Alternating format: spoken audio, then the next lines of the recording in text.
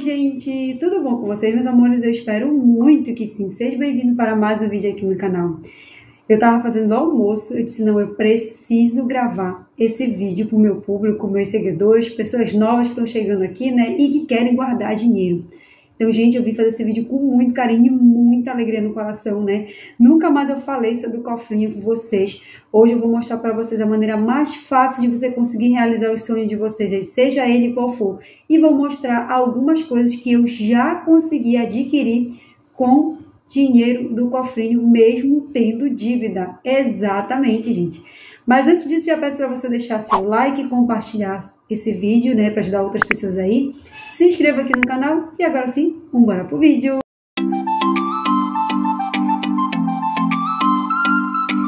Eu já realizei muitas coisas na minha vida com o dinheiro do cofrinho.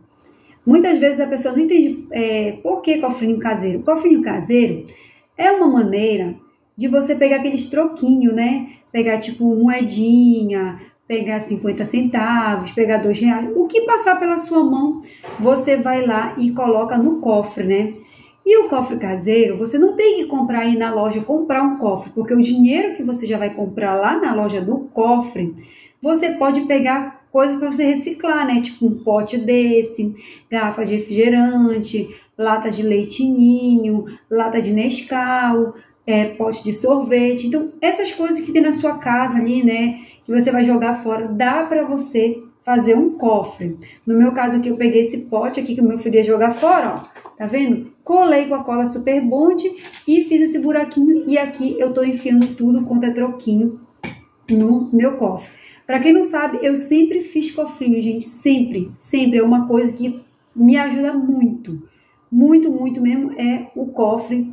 Como eu falei para vocês no começo do vídeo, já realizei várias coisas. Várias, gente. Várias. Você tem noção, com o dinheiro do cofrinho, como eu já realizei as coisas aqui. E aí eu tenho coisa de fazer assim. Como é que eu faço? Eu junto o ano todinho, mas eu não fico o ano todo com o cofre, não. Eu abro o cofre de 2 em 2 meses, de 3 em 3 meses e vou depositando, né? Tudo que eu conseguir arrecadar aqui, eu vou depositando. E junto um valor lá. Desses valores que eu já juntei, já comprei muitas coisas para mim. Que eu vou começar a colocar aqui para minha casa, para os meus filhos. Muita coisa mesmo. Vou colocar algumas coisas para minha mãe. Eu vou colocar só algumas coisas, porque são várias. Gente, eu já consegui várias coisas mesmo. E como eu falei no começo do vídeo para vocês, pagando as minhas continhas que eu comprava em cartão de crédito, né? Porque ali você sabe, você ganha teu salário ali, aí tem a despesa da casa, né?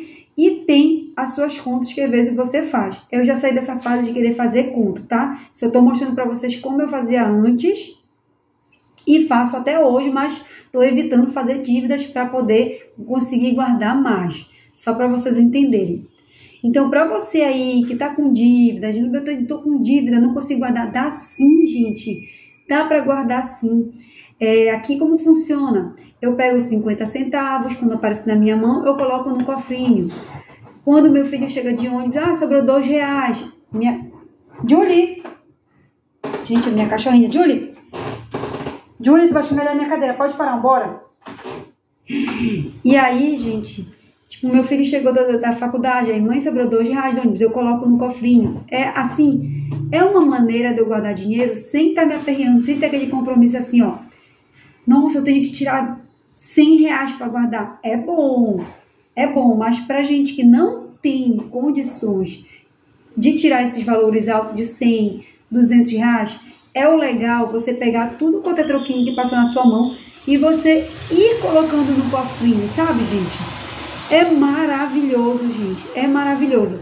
Eu vou colocando aqui, ó, já comprei minha mesa, eu comprei um aparador, eu comprei uma cafeteira express, que todo mundo tava aí falando que é maravilhosa. Realmente, é muito boa essa cafeteira express. Minha filha chega do trabalho, às vezes vem estar com fome, prepara um cafezinho desse pronto. Meu filho também. Ou chega uma visita aqui, eu pego e ofereço.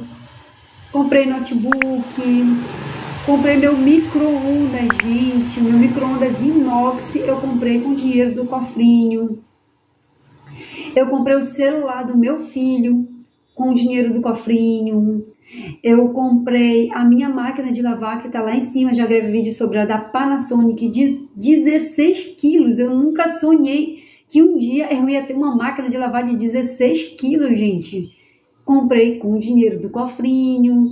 Então, são coisas assim que a gente não dá valor, nos dinheiro, né, nos centavos, né, gente? Assim, 25 centavos, 50 centavos, a gente não valoriza. E o bom de tudo é que quando você cria o hábito, você vai querer guardar mais e mais e mais e mais. E assim você vai conseguir realizar o teu objetivo lá na frente. Olha, eu vou contar uma história para vocês sobre cofrinho caseiro. Lá na minha outra rua, eu tinha um vizinho meu que eu adoro tanto o casal, a esposa, o marido e os filhos. É igual assim, é um casal de filhos que eles têm também. E eu me dou muito, muito, muito com eles. E eu sempre gostei de fazer cofrinho, essas coisas. Ela viu, né? Ela viu que eu faço cofrinho. Aí eu peguei e falei pra ela, tu disse, não, eu faço tal. Porque sempre foi de falar assim com eles, né? Gente, a casa deles era uma casa humilde, pequenininha. Juro, de madeira. Madeira assim, sabe? Bem simplesinha a casa deles. Ela falou, eu vou fazer cofrinho. Mas ela foi além, gente. Ela e ele foram além. Eles pegaram um garrafão de água mineral, né? E passaram o ano inteiro, 1 ano e meio, por aí, só colocando nesse garrafão. Gente, era tanta moeda de R$1, né? E colocaram papel também. Gente, mas era tanta moeda de R$1. Juro pra vocês. Sabe o que ela fez? Ela juntou para construir a casa do sonho dela. Gente, se vocês verem a casa, mas é a casa. Ela fez no garrafão, quando o garrafão encheu, ela já preparou outro cofre para fazer. Aí eles começaram, ó. Era moeda, era 50 centavos, era papel, era tudo. Tudo, gente. E ela fazia venda. Fazia uma venda aqui, e ela ia colocando tudo no cofre. Tudo no cofre. Mas é porque ela colocou o objetivo dela. Esse cofre é para fazer a minha casa. Gente, a casa ficou linda. Juro para vocês, não tô mentindo. Ficou a coisa mais linda do mundo, a casa desse casal. Que Deus abençoe eles. Ficou belíssima mesmo. Então, eu vim falar isso para você começar agora, gente. Você vai dizer, Lúbia, eu tô tão aperreada, Lúbia. Eu tô tão aperreada, tô cheia de contas. Não sabe como eu tô. Gente, pega um pote velho aí, ó. Passa uma cola, um super bonde. E põe, nem que seja 30, 40 centavos, 20 centavos, 50, o que der para passar pela sua mão, que eu tenho certeza que dá para passar pela mão sim da pessoa ali. Eu tenho certeza que passa de 50 centavos, passa 30, vai sobrando aqueles troquinhos. E nisso você vai colocando. Quando você vê que você for abrir o cofre com o tempo, não se aperreie não, deixa o cofre lá. Deixa o cofre ficando lá, deixa o cofre ficando lá. Por quê? O que vai acontecer? Pode te ajudar até a pagar as tuas dívidas, tu sair da dívida, entendeu? Ah, eu devo R$600, 800, 900, depende aí. Deixa ficar lá, gente. Deixa ficar lá o cofre. Quando tu for abrir, você vai se surpreender com o valor que tem lá. Não, eu vim fazer esse vídeo com tanto orgulho, assim, sabe? Tão feliz. Então eu precisava passar isso para vocês, gente. Até hoje, eu continuo fazendo meus cofrinhos caseiros. Para quem me acompanha sabe aqui. Se eu consigo guardar 5.000, 3.000, 2.000, 4.000, como eu já falei para vocês, é graças a isso aqui, ó, tá? Lógico, é aquele negócio, eu não tenho emprego fixo, aí eu faço uma venda aqui, eu coloco no cofre. Gente, eu tô tão feliz que eu tô gravando conteúdo lá pro Quai, eu não ganho tanto, né? E tem as tarefinhas lá. Gente, eu tiro 10, 15, 20, onde eu tô colocando? No meu cofre.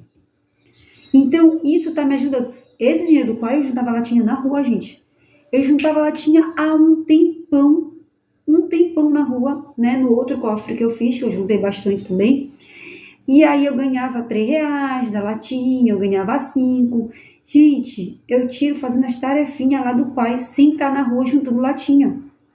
Então, um conselho que eu dou pra vocês, gente, Faça o cofre caseiro para vocês. Vocês vão amar fazer isso. Vocês vão amar o resultado do cofre caseiro. Quando vocês verem o valor lá, vocês vão querer mais e mais.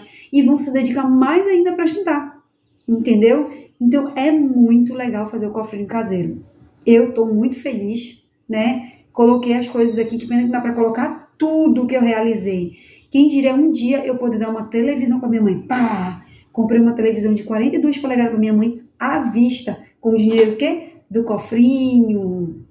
Então, tudo isso vai ajudando a gente. É sério, gente. Eu vim compartilhar com vocês que eu precisava. Então, é isso, meus amores.